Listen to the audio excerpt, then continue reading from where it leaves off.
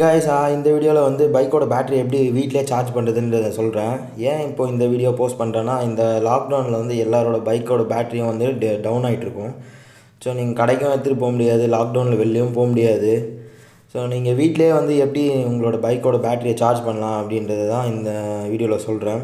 So அது first நான் உங்கள் ப்ரூஃப்காக நான் என்ன பண்ணுறேன், ஃபஸ்ட்டு மல்டிமீட்டர் வச்சு செக் பண்ணுறேன் இந்த பேட்டரி எவ்வளோ டவுனாக இருக்குதுன்னு சொல்லிவிட்டு. இதான் மல்டிமீட்டராக 20 வோல்ட்டுக்கு செட் பண்ணிக்கோங்க, டிசி வோல்டேஜ். ஸோ இதுதான் இது டெஸ்டரு. ஸோ அதை பாசிட்டிவில் வச்சுட்டு நெகட்டிவில் கனெக்ட் பண்ணிங்கன்னா பார்த்தீங்களா, இருங்க ஒரு நிமிஷம் காட்டுறேன். கனெக்ட் பண்ணிங்கன்னா 10.90 இருக்குது. ஸோ இது ரொம்ப பேட்டரி கொஞ்சம் டவுனாக தான் இருக்குது. ஸோ இப்போ எப்படி நம்ம வீட்டிலே சார்ஜ் போடலாம் அப்படின்றத பற்றி தான் நான் சொல்கிறேன்.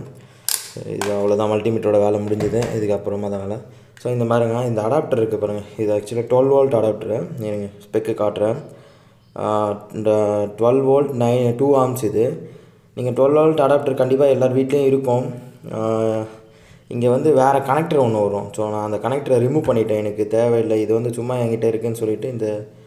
இந்த ஒயரில் ஒரு கனெக்டர் வரும், அதை ரிமூவ் பண்ணி இப்போ நான் வந்து எடுத்து வச்சுருக்கேன். ஏன்னா இதில் தான் நம்ம வந்து அதை சார்ஜ் பண்ணுறதுக்காக கொடுக்க முடியும்.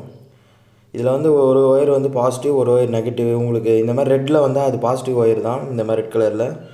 அப்போயே நீங்கள் ஈஸியாக கண்டுபிடிச்சலாம். பட் இல்லை, ரெண்டுமே ஒரே கலரில் வருது அப்படின்னா ஃபஸ்ட்டு வந்து நம்ம இதை ப்ளக்இன் பண்ணிடுறேன். நான் போர்டில் ப்ளக்இன் பண்ணிவிட்டு ப்ளக்இன் பண்ணிக்கிறேன். இதை தனியாக பிரித்து வச்சுக்கோங்க. ப்ளக்இன் பண்ணிவிட்டு பவர் ஆன் பண்ணிக்கோங்க. பவர் ஆன் பண்ணிவிட்டு என்ன பண்ணுறீங்கன்னா, திரும்ப மல்டிமீட்டர் எடுத்து நீங்கள் 20 வோல்ட் வச்சு செக் பண்ணிக்கோங்க. ரெட்டை வச்சு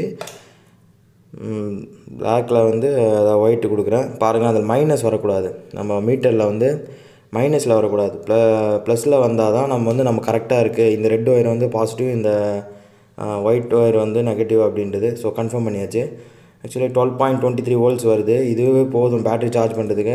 பைக் பேட்டரி பார்த்திங்கன்னா 13 வோல்ட் இருந்தால் போதும். ஸோ 13 வோல்ட்டு கிடைக்காது நமக்கு. ஸோ 12.23 வோல்ட்ஸ் வருது.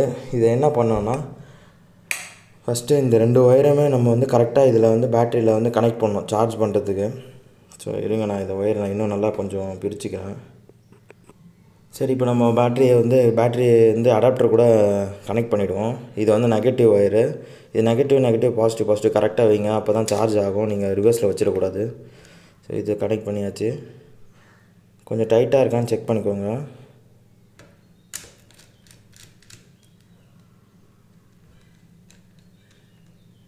இப்போ நான் கனெக்ட் பண்ணிட்டேன். ஸோ இப்போ ஆஃபில் இருக்குது அடாப்டரு. ஆஃப் பண்ணி வச்சுருக்கேன் அந்த 12 வோல்ட் அடாப்டரு. செக் பண்ணி பார்க்குறேன் இதில் வோல்டேஜ் எவ்வளோ இருக்குது அப்படின்னு சொல்லிட்டு. உங்களுக்கு பாருங்கள், 9.98 கம்மி ஆகிடுச்சா. ஸோ இப்போ நான் வந்து சுவிட்ச் ஆன் பண்ணுறேன், அடாப்டரோட சுவிட்சை ஆன் பண்ணிவிட்டேன். ஆன் பண்ணிவிட்டு இப்போ நான் செக் பண்ணி காட்டுறேன் உங்களுக்கு எவ்வளோ வருது. பாசிட்டிவ் வச்சுக்கோங்க, நெகட்டிவ் வச்சுக்கோங்க. பார்த்தீங்களா, 12.23 வருதா. இது வந்து அந்த அடாப்டர் வோல்டேஜ் வந்து ரீசார்ஜ் பண்ணதுன்னு அர்த்தம். ஸோ இப்போ இதை வந்து நம்ம ஒரு 2 to 3 hours வெயிட் பண்ண வேண்டியதான் சார்ஜ் போட்டுட்டு. இதுக்கப்புறம் நான் காட்டுறேன் இது எவ்வளோ ஃபுல் சார்ஜ் ஆகிருக்கா, எவ்வளோ சார்ஜ் ஆகிருக்குன்னு சொல்லிட்டு. நான் இதுக்கப்புறம் 2 ஹவர்ஸ்க்கு அப்புறம் நான் திரும்ப வீடியோ கண்டினியூ பண்ணுறேன்.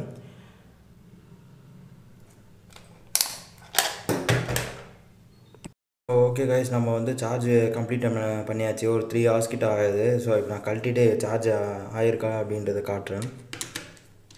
இதை கழட்டி எடுத்துருங்க, ஒயரை கழட்டி எடுத்துகிட்டு இப்போ நான் உங்களுக்கு செக் பண்ணி காட்டுறேன். வந்து பாசிட்டிவ் வச்சுக்கோங்க, நெகட்டிவ் வச்சுக்கோங்க. சாரி,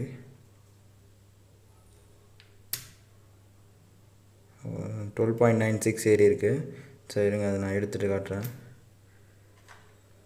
இப்போ பாருங்கள், 12.96 பேட்டரி சார்ஜ் ஆகிருக்கு. ஸோ இதே உங்கள் வீட்டில் நீங்கள் செக் பண்ணி பாருங்கள். வீட்டில் நீங்களும் இதே மாதிரி அடாப்டர் யூஸ் பண்ணி சார்ஜ் போடுங்க, கண்டிப்பாக சார்ஜ் ஆகும். ஒன்றும் ப்ராப்ளம் இல்லை. இன்னும் கொஞ்சம் லேட் ஆகும் சார்ஜ் ஆகிறதுக்கு. நீங்கள் 1 hour போட்டு உடனே எடுத்துகிட்டு சார்ஜ் ஆகலன்னா கேட்கக்கூடாது. அட்லீஸ்ட் ஒரு 2-3 hours கண்டினியூஸாக சார்ஜிங் போட்டால் தான் அது ஏறுமே. ஏன்னா 12 வோல்ட் பேட்டரி சார்ஜர்னால் அதில் வந்து ஆம்ஸ் கொஞ்சம் ஜாஸ்தியாக வரும். இப்போ நம்ம 2 ஆம்ஸில் கொடுக்குறதுனால கொஞ்சம் ஸ்லோவாக தான் ஏறும் பேட்டரி சார்ஜ் பண்ணுறதுனால. ஸோ அதுக்கேற்ற மாதிரி கொஞ்சம் டைமும் ஆகும். ஸோ ஓகே ஃப்ரெண்ட்ஸ், இதோட நான் இந்த வீடியோ எண்ட் பண்ணுறேன். பிடிச்சிருந்தா லைக் பண்ணுங்கள், ஷேர் பண்ணுங்கள், சப்ஸ்கிரைப் பண்ணிவிடுங்க மறக்காமல். தேங்க்யூ.